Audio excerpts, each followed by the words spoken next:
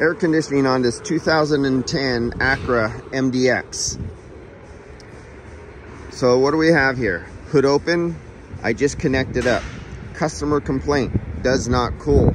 You know how some people say, oh, you could tell if the system is charged, check if it's charged, and it's good because the pressure, when you hook up, you could tell it's charged. Well, we got 107 PSI on the high and low side here. So that's a lot of pressure. So shouldn't it be good and charged? Doesn't that mean something? And well, that means that it's not over 440 PSI, so it would not be cutting off the high pressure switch to stop the compressor from working. And it's not under, say, 20 or 22 PSI, whatever manufacturer uses as a spec to turn off the air conditioning if it's really low on refrigerant. So 107 PSI, high side, low side. So we must be really good. That's a big high pressure. Isn't that what I hear by some of these YouTubers on YouTube? The YouTube professionals, yes. So let's start this MDX up. And let's see where it's at.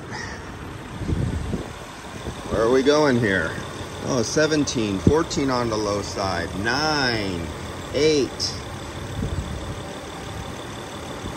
We don't even have a high idle because it's already warm. That's why the pressure was high. It's only 68 degrees outside, but the engine's warm, the inside of the car is warm, so the pipes are warm. So the gas that is inside the pipes expands and makes the pressure go up. So we got 11 on the low side.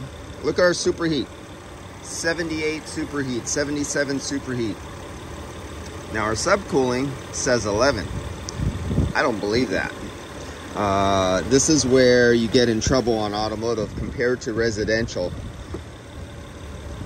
There's issues. This is not an accumulator system. This is an expansion valve system. And it's a dual evaporator system. See this pipe right here? You see this pipe right here? This pipe goes to the evaporator behind the dash for the front. This pipe goes back here and then it goes down underneath the vehicle to an evaporator in the rear. This has 2 evaporators on it. So we see our superheat is at 75. Now I've had commercial and residential guys say, oh, it's a expansion valve system. We don't use superheat. We use subcooling. Okay, so I got a 17, 18 subcooling, but I got a 78 superheat.